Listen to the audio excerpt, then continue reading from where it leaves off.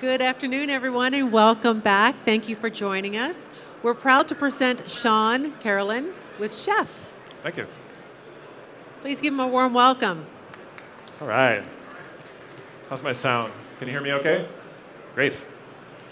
So welcome to Cooking in the Cloud with AWS and Chef Automate. My name is Sean Carolyn. I'm a solutions architect with Chef Software. Who was here for the first reInvent? Anyone? In 2012? Do you know how many people were here? About 6,000. This year, how many? Anyone know? 40,000. 40,000 plus. So this cloud thing is not going away anytime soon.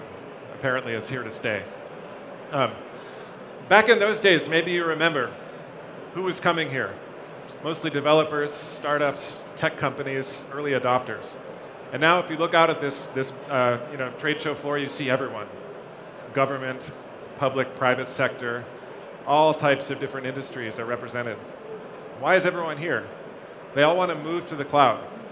Some or all of their workloads are going to be running in AWS within the next few years. So we're here to show you how to make that process easier. Who's heard of Chef? All right. So no, we don't do cooking. Our cooking is with ones and zeros. We cook with code. And sometimes this code is called infrastructure as code. When I need to build a new EC2 instance, I can spin that up quickly, but then I still need to configure it. So you can use Chef to make that process a lot easier. On the left, you see a Windows Chef recipe. We're standing up a web server on a Windows machine. And on the right is a similar recipe for a Linux machine. So instead of configuring these machines by hand, we write code, and then we let the robots do all of that boring, repetitive work for us. And this way, if I need to build 10 machines, or I need to build 1,000 machines, I can build them quickly and efficiently, exactly the same way every single time. So this is an example of the Chef language, or DSL, domain-specific language. Does anyone know what language this is? Bonus points. Anyone? What is it? Ruby, that's right. Don't let that scare you. You do not have to be a Ruby expert to use Chef. Chef is designed to be easy for beginners and powerful for experts. In fact, we have a great learning portal. You can go online and learn how to do Chef over your lunch break. So once you've got your infrastructure defined as code, you can easily build, auto-expand, or auto-scale your infrastructure. We also have a new tool called InSpec. Once you've built all this great infrastructure, you might want to test it. So InSpec is all about compliance as code. It's also meant to be machine and human readable. And this InSpec profile is checking some settings on a Linux system. Now, you might not be a Linux sysadmin. Maybe you work in security. How many developers do we have here today? Okay. Any operations sysadmins? Any marketing, sales? No? Security? Security? Okay, great. Security, awesome. So this language was designed for all of you. Everyone can get something out of InSpec. We have the human readable part up here at the top that explains to us in plain English, what is this thing doing? And then down at the bottom, we have the functional code that does the testing of the machine. So InSpec can be used to quickly detect problems in your environments. You can also use it to make sure you stay compliant with things like PCI, Sarbanes-Oxley, HIPAA. There's so many requirements nowadays that you have to adhere to when you're building systems. So two tools. We have Chef for building your machines. We have InSpec for inspecting and testing your machines. And both of those tools form the foundation of what we call Chef Automate. Chef Automate is our commercial platform. You can see the open source foundations on the bottom, so Chef, Habitat, and InSpec. And then with Chef Automate, you get a lot of extra features like reporting, you get a nice GUI, you get analytics, you get alerts, you detect problems, and you get a nice history of all the builds in your environment. So I'm going to do a live demo here in a moment and show you how Chef Automate can help you migrate to the cloud and also manage your workloads in the cloud more efficiently. So if you don't mind, we'll go ahead and switch over now to the machine that has internet access. We're going to do a little cabling. So hang tight while we work on that.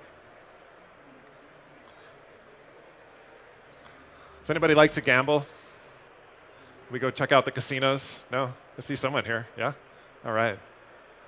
Luck be a lady. Did you make any money?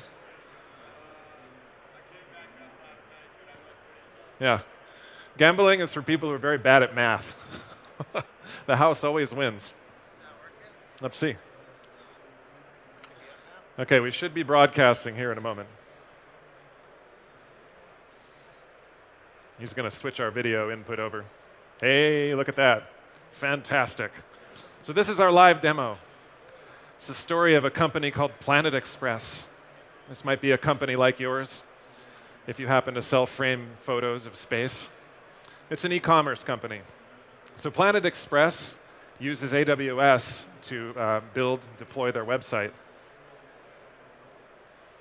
If we hop over here to the Chef Automate dashboard, I can see a high-level overview of the status of all the nodes on my network. So this view is explaining to me, how are my machines being built? Do I have any issues?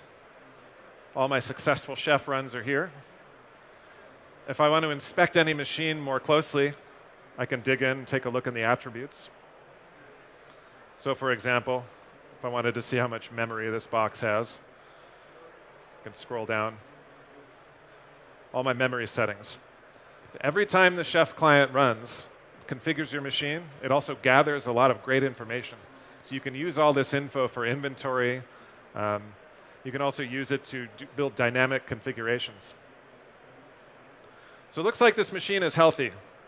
The run progress completed successfully. And if we look at the run list here, we can see that there's nothing in it. All right? So it's easy to be successful when you're actually not running anything yet. Think of this as a brand new machine. It's not under management yet. I'd like to inspect it to see how secure it is. So to check on my security, I can go to the Compliance tab here. This is where you see all your compliance reports. You can see I don't have any profiles yet. So I'm going to browse into the handy profile store. Chef Automate includes the CIS, or Center for Internet Security benchmarks. So these are a well-known set of benchmarks you can use to test the hardening of your systems. Right now, the profile I want to use is called the Linux Patch Baseline. And that should be right down here. Patch Benchmark, Security Baseline. That looks good. Linux Security Baseline.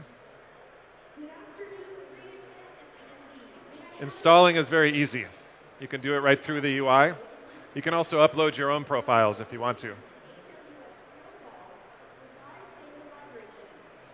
So now that that's been installed, I can go ahead and run a simple command to apply it and start scanning my machines. I'm going to hop over to another box here. And if you don't mind, I'm going to reconnect so that we get the right resolution. I don't have to scroll around as much. OK, that's a little better. So now I'm going to go ahead and add a recipe to my chef run list. And let's see, what is the command for that? I believe it is update. Yep. We want to do it in the development environment. And we want to add audit. So this is just a simple PowerShell alias.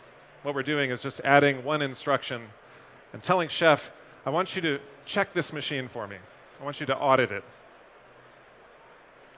So Dev1 now has the audit configuration, and Dev2 has also got the audit configuration. Now we're going to invoke Chef Client on our dev machines. Now bear in mind, we're not configuring anything yet.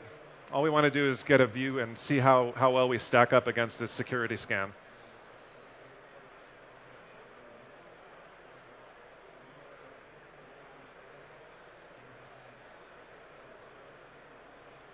Now Chef is run. We can go back to our UI and check out our compliance status. And now under compliance, you can see we have two nodes, Dev1 and Dev2.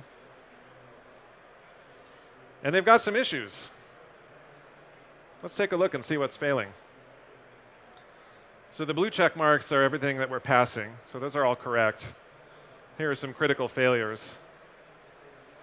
So here's an example. One of the recommended best practices is to install this program called Audit D, and it looks like we don't have it installed. And there are a bunch of other recommended settings for this benchmark.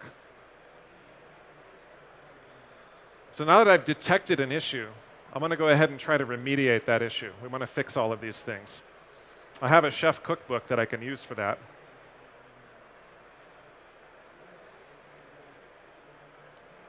And there's actually a hardening recipe. So what we're going to do is run this hardening recipe on these machines. So again, we simply add our run list, the hardening recipe.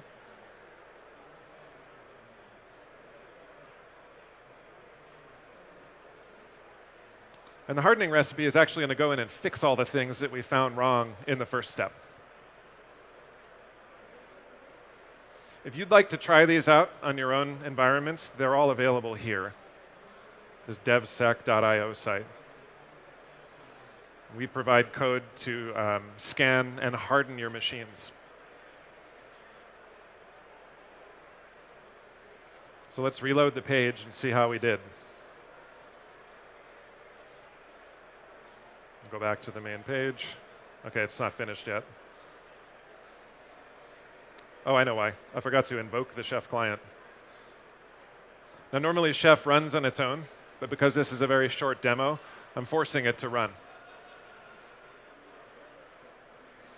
In the real world, maybe you have 1,000, 10,000 machines to manage. You're not going to have to run it by hand every time, I promise.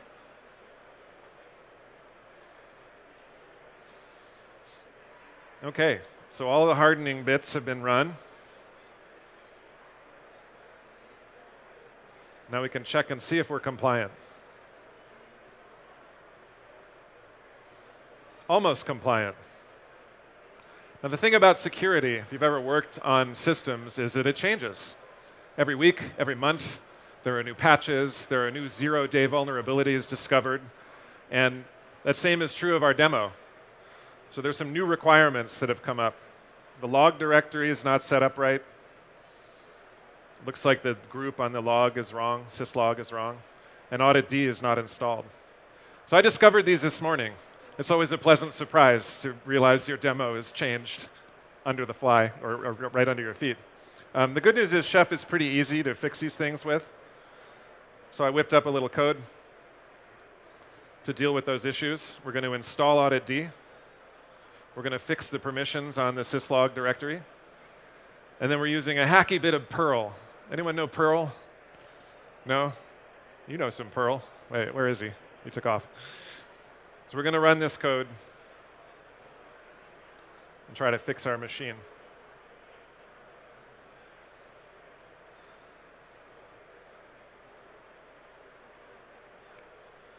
What I'm doing here is uploading the new Chef cookbook to the Chef server so that when I run my Chef client again, it will pick up the new settings. You can see how quickly I'm able to fix these problems, right? So let's do it again.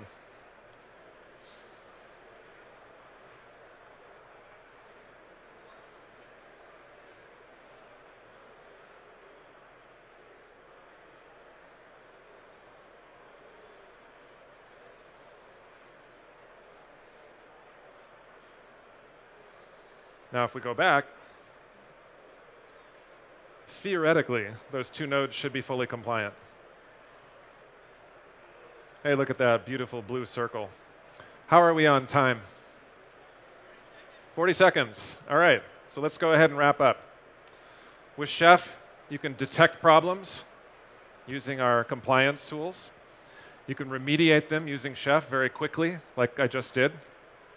And you can achieve continuous automation by running the Chef client on all your instances so that anytime a machine drifts out of compliance or is built incorrectly, Chef will put it right back where it should be.